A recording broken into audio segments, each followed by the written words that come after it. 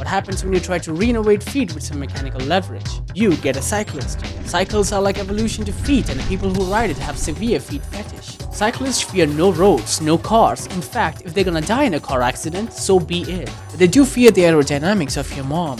Now there are types of cyclists. Road cyclists have slim tires with massive egos, while mountain bikers have questionable intention. BMX riders would love to hit a child's face with a rail, while commuters just want to commute. Cycles are pretty cheap and one-way stop for all your problems. Fed up with traffic? Get a cycle. Can't get a girlfriend? Get a cycle. Want more friends? There are no friends. So what are you waiting for?